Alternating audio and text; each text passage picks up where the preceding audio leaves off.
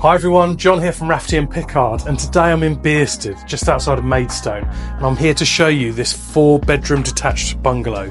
There's so much space here, but there's also potential to extend, maybe even potential to create an annex or a separate dwelling in the garden. I can't wait to show you around. Let's go and have a look.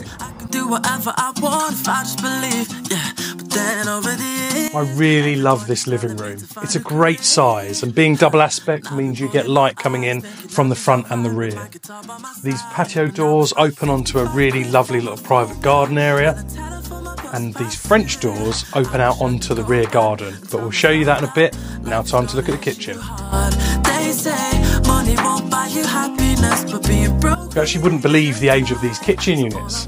They were installed in the 1980s when the property was built. But the best thing about this space is you've got a breakfast area through that arch there, and a dining area through this arch. So you've got the best of both worlds, being open plan but having separate spaces to enjoy.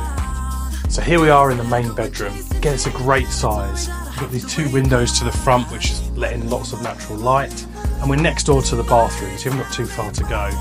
In addition, we've got a 2nd bedroom which has its own ensuite, and 2 further double-sized bedrooms.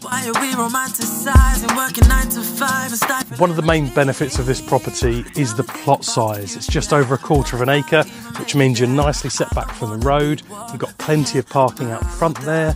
You've got the little secluded garden that we've shown you already, and you've got this lovely rear garden, which is completely private. I wish I could go back and tell myself that life is gonna hit you hard. They say money won't buy you happiness, but being broke really ain't a good time. So all I want is just to get paid, and no, I ain't ashamed. Now, a particularly special feature of this home is this double garage building. It's no ordinary double garage. It's also got 2 storage rooms, one of which has got a shower and a sauna in it.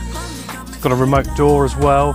So ideal if you've got classic cars or motorbikes or things that you like to tinker with.